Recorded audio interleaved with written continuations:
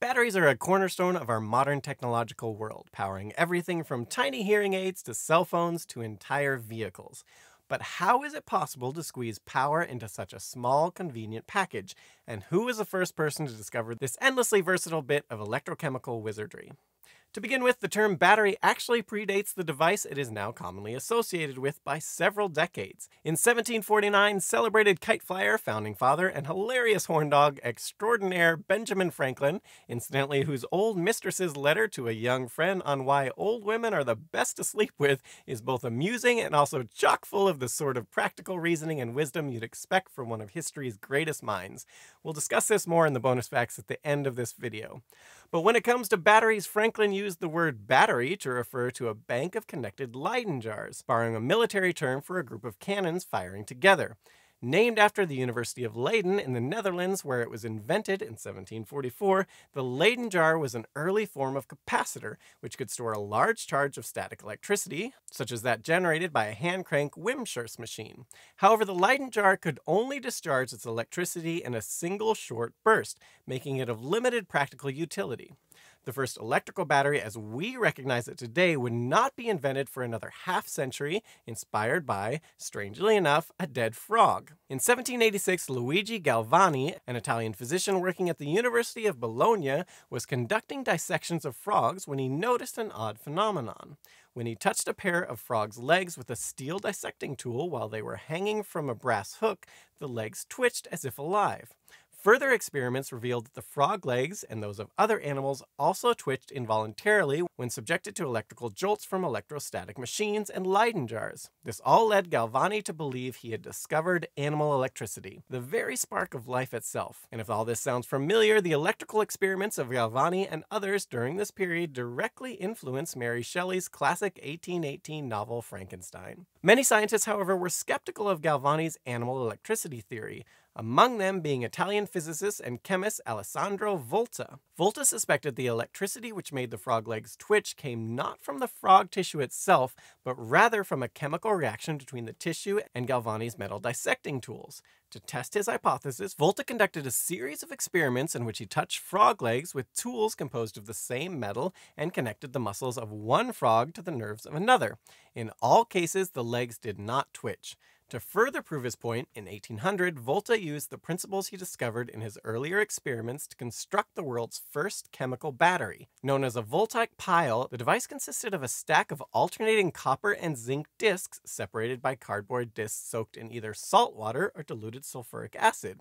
By connecting wires to both ends of the pile, Volta could create a weak but continuous electric current. Interestingly, the design of the pile was inspired by the anatomy of the torpedo Nobilana, a type of ray known to produce powerful jolts of electricity to stun its prey. But while the torpedo ray's electric organs do indeed consist of multiple stacked structures called electrocytes, the process by which these produce electricity is entirely different to that of Volta's pile. Volta's breakthrough took the scientific world by storm, earning him multiple awards and even an audience with Emperor Napoleon I. Despite this, however, Volta did not actually understand how his invention worked. According to Volta's now discredited theory of contact tension, the electric charge was created by the mechanical contact between the electrodes and not by a chemical reaction, with a rapid corrosion observed on the zinc discs being a defect unrelated to the operation of the pile. We now know, however, that the batteries work on the principle of galvanic cell, which harnesses the electric current produced by an oxidation, reduction, or redox reaction between two different metals. Different metals have different electrode potentials or affinities for electrons. Thus, when two different metals are placed in contact with each other and immersed in a conductive fluid or electrolyte, the less reactive metal, the cathode, will steal electrons from the more reactive metal, the anode. This generates positive ions of the anode material which leach away into the electrolyte, eventually causing the anode to dissolve. This process is known as galvanic corrosion and is the reason structures used in wet environments, like the hulls of ships, cannot be built from different metals placed in close contact. Conversely, this phenomenon can actually be used to protect such structures. For example, steel pipe and fencing is often galvanized or covered in a thin layer of zinc.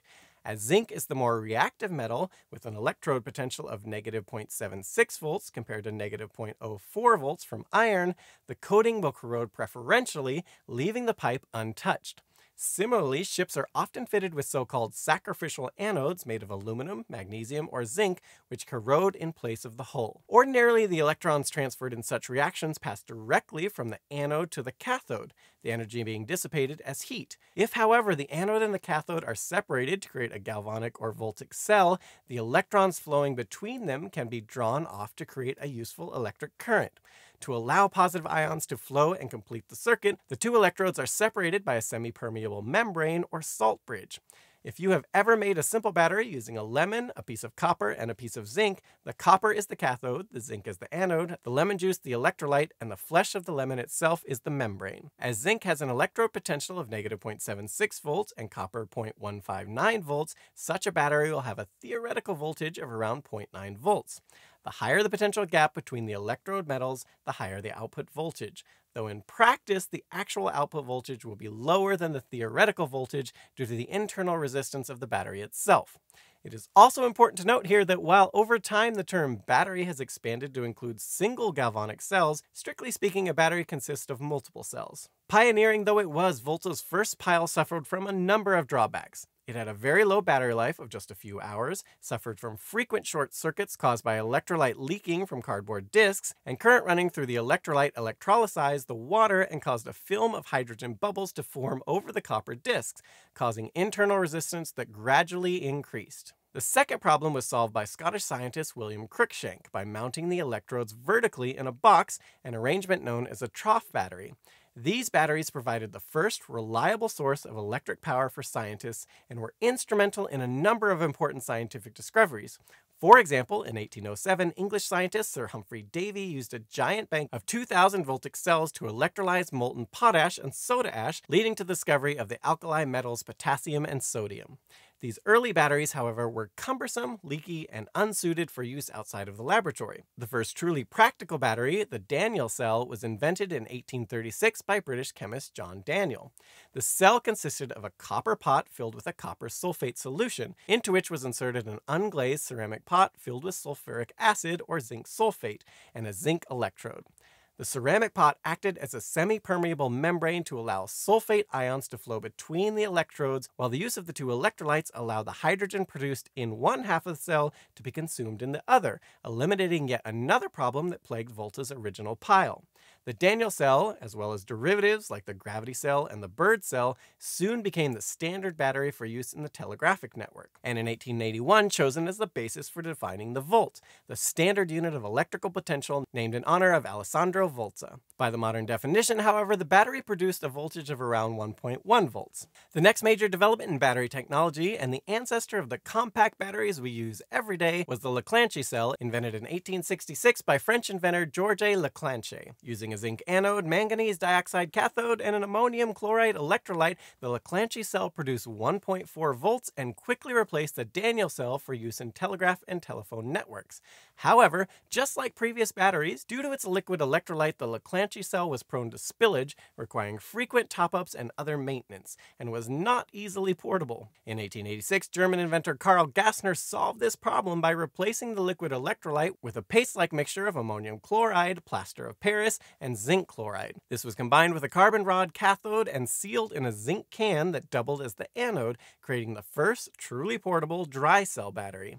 Patented in 1887, the zinc carbon battery was first mass-produced in 1896 by the National Carbon Company as the Columbia Dry Cell, which in 1899 inspired British inventor David Missel to create the first electric flashlight, a device that would have been impossible, or at least highly inconvenient, without Karl Gassner's breakthrough. For the first 6 decades of their development, all batteries were what were known as primary batteries, meaning that they eventually consumed their internal chemicals and could only be used once before being discarded or completely rebuilt. In 1859, however, French inventor Gaston Planté invented the lead-acid cell, the world's first secondary or rechargeable battery.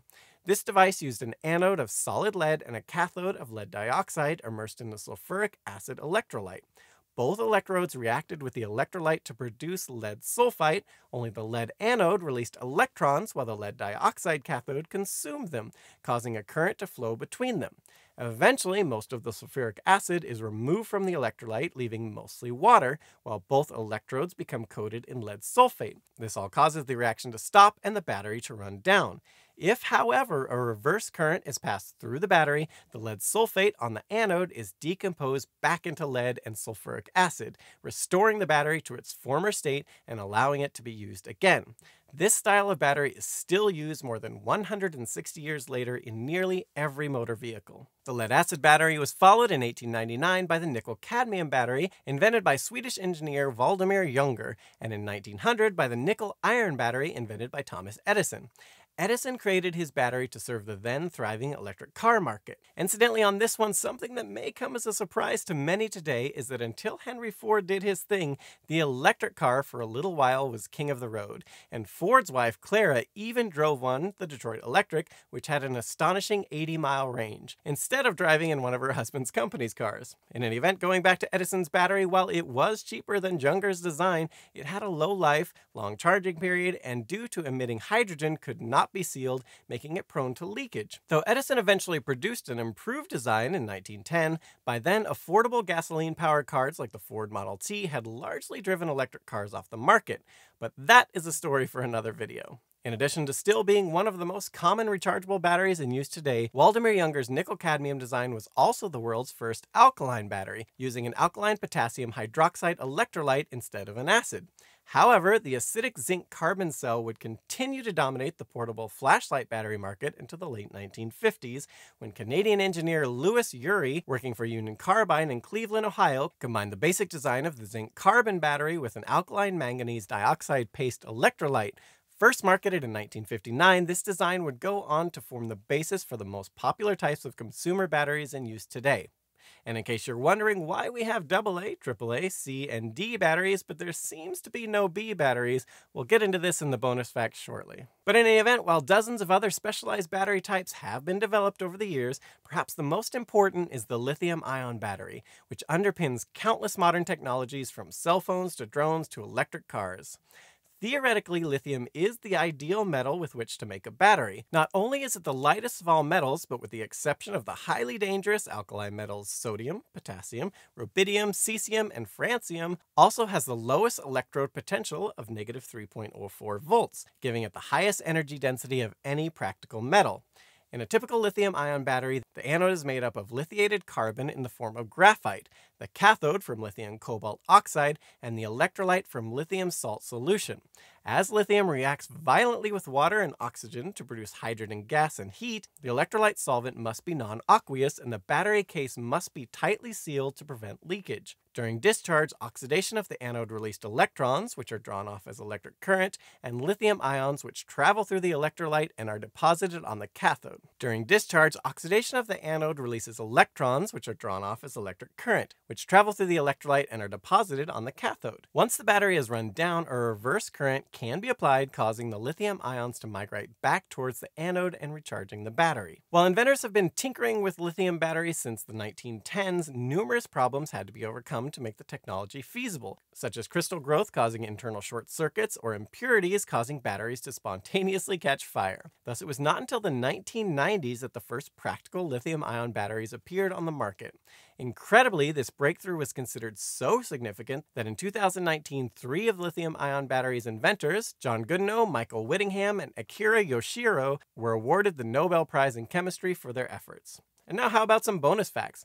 As alluded to, since the invention of the battery, there have been a pretty amazingly diverse number of battery types used with different sizes, shapes, voltages, storage capacities, etc., and also named a variety of things. This gave rise to the need for an industry-wide standard, particularly as the lack of international or even national standard during World War I was very problematic for the military.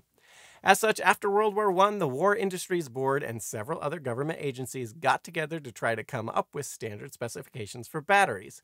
A few years later, in 1928, the American Standards Association, the predecessor to the American National Standards Institute, ANSI, officially adopted this proposal, introducing a list of battery cell sizes and their corresponding labels. For these labels, they used the suggested convention that A would be the smallest. As you went up in the letters, the batteries would get larger in size. There was also a number 6 battery that was the largest. This was just adopted as it had previously been one of the most popular battery cell sizes used, a 6-inch battery. So it was grandfathered in, though now given more strict guidelines to exact specifications. Others came along later, such as the AAA size, which wasn't adopted into the standard until 1959. Since then, the ANSI standard for batteries has been revised numerous times as battery technology has evolved, with some of the most popular you'll find on store shelves including AA, AAA, C, and D batteries. This might all have you wondering why no B batteries. Well, there actually are B batteries. It just appears there is no B or A, F, etc., simply because those particular battery sizes never really caught on commercially, at least on the consumer end of things. Nowadays, because they're the most commonly available to consumers, most manufacturers continue to use AA, AAA, C, and D battery types over the many other sizes that are available to power their devices. However, B batteries are still made and sold and pack a decent punch for their size, producing 1.5 volts and 8,350 milliamps for the alkaline variety. For reference, standard alkaline AA's ring in at 1.5 volts and 2,700 milliamps. Incidentally, single A batteries are also still in production, last most commonly used in early model laptop battery packs.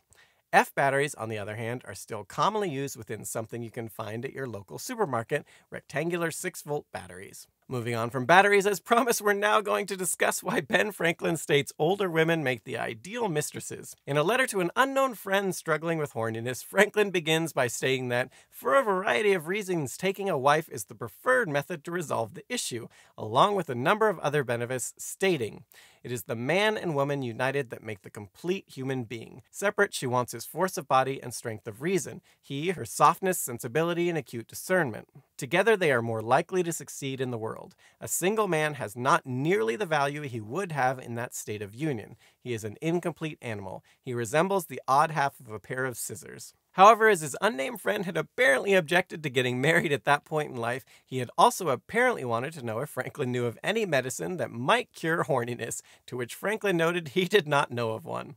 And thus, if his young friend refused to take a wife, he should instead seek a mistress, and in Franklin's view, that in all of your amors you should prefer old women to young ones. He then goes on to list his reasons for this advice. To quote him, "Because as they have more knowledge of the world and their minds are better stored with observations, their conversation is more improving and more lastingly agreeable." Number 2, because when women cease to be handsome, they study to be good. To maintain their influence over men, they supply the diminution of beauty by an augmentation of utility. They learn to do 1,000 services small and great and are the most tender and useful of all friends when you are sick. Thus they continue amiable, and hence there is hardly such a thing to be found as an old woman who is not a good woman. Number 3, because there is no hazard of children, which irregularly produced may be attended with much inconvenience. Number 4, because through more experience, they are more prudent and discreet in conducting an intrigue to prevent suspicion. The commerce with them is therefore safer with regard to your reputation.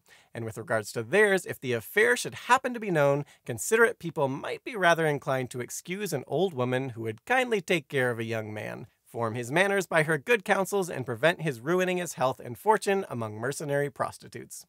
Number 5, because in every animal that walks upright, the deficiency of fluids that fill the muscles appears first in the highest part. The face first grows lank and wrinkled, then the neck, then the breast and the arms, the lower parts continuing to the last as plump as ever, so that covering all above with a basket and regarding only what is below the girdle, it is impossible of 2 women to know an old from a young one. And as in the dark all cats are gray, the pleasure of corporal enjoyment with an old woman is at least equal and frequently superior, every knack being by practice capable of improvement. Number 6, because the sin is less. The debauching a virgin may be her ruin and make her for life unhappy. Number 7, because the compunction is less. The having made a young girl miserable may give you frequent bitter reflections, none of which can attend the making an old woman happy. Number 8, thusly and lastly, they are so grateful. Speaking of being grateful, this is a new channel, so we'd be really grateful if you subscribed to it and checked out another one of our videos such as this one right here.